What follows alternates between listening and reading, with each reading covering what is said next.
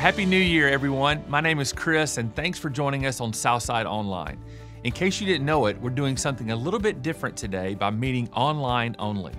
We do this every year to give our incredible volunteers a day of rest because they serve week in and week out, investing in the lives of children, teenagers, and adults. So to our volunteers out there watching, we can't thank you enough. I don't know about you, but can you believe that it's already 2024? Well, I hope this last year was a great year for you and that you really had a special Christmas season as well. And for some of you, I know that the holiday season was challenging. I've talked to some of you, and if you would say, yeah, Chris, that's me, this Christmas brought about difficulties due to loss or loneliness or personal struggles, I want you to know that God loves you, that we love you, and that we are here for you. And if you feel the need, you can submit a prayer request on our website, southside.org/prayer. And we would love to connect with you and pray for you for that specific need that you have. And I promise you that we will. As we go into this new year, maybe you're like me and you're setting New Year's resolutions. Well, you know, I love New Year's resolutions. I don't necessarily love my track record with how I've kept them, but at least it's an opportunity to start with a clean slate. That's how I think of it anyway. There's no better time than the start of a new calendar year. A lot of resolutions are a habit to stop or start. And it may be saying no to more things or yes to something new. The most popular ones are around exercise and weight loss and eating healthy and spending time with family. But most importantly, around something to start or to stop doing. Personally, my go-to is around a habit I commit to doing daily, like going to read my Bible and pray for an hour every single day, which you would think, well, Chris, you're supposed to be doing that anyway. You're a pastor. But hey, we're all human too, okay? But I love streaks and I love competition. So sometimes it's to go to the gym every single day. And this year I kind of put myself in a dilemma because I said yes to rejoining my men's basketball league team, which has forced me to go to the gym. Most years things go well until I hit that day that I want to sleep in. I want to hit the snooze button. I'm sure you've been there. Or maybe a meeting gets scheduled that interferes. And then just like that, my New Year's resolution just got squashed. Well, even though it was just a great habit and a great resolution, the thing is, it's okay that I failed because my resolutions are not about trying to change my life overnight or setting unrealistic expectations for what I think my life should look like.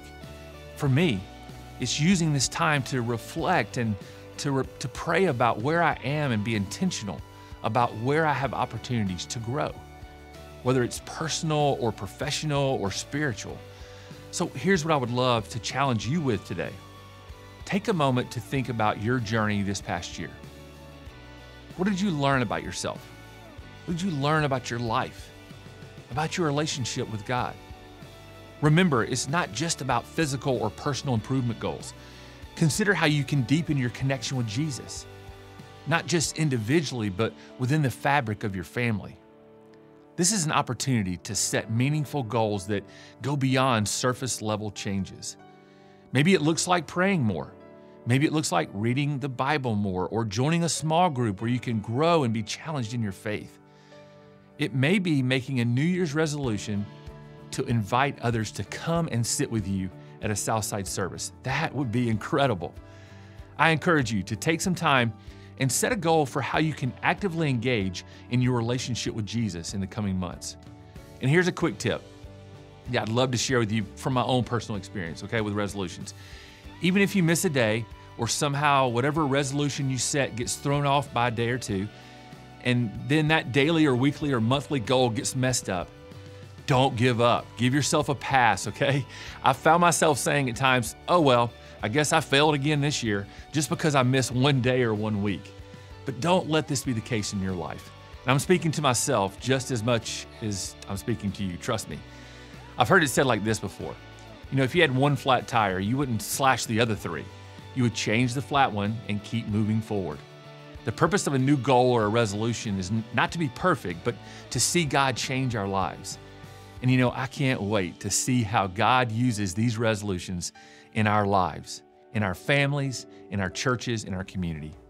So, For our online service today, we're doing something different, and I want to invite you in to worship with us and then to visit our YouTube channel, Southside Church, Georgia, and scroll through maybe our past services and sermons from this past year and pick one that maybe you missed. One of my favorite series that we did this past year was called Under the Circumstances. I heard so much from people about how it changed their lives. It was a fantastic and really a great one to share as well. Whatever you choose today to watch, I pray that you feel encouraged and inspired. Before we move to worship and the message you choose, I just want to say, I hope 2024 is all that you dreamed it would be, and even more so, all that God wants it to be. We'll be back online and in person on Sunday, January the 7th. Happy New Year, and we hope to see you real soon.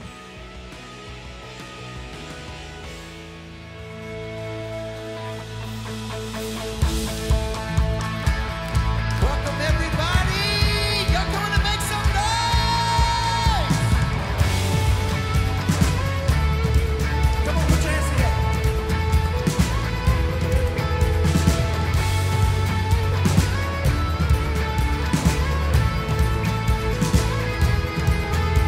I'm praising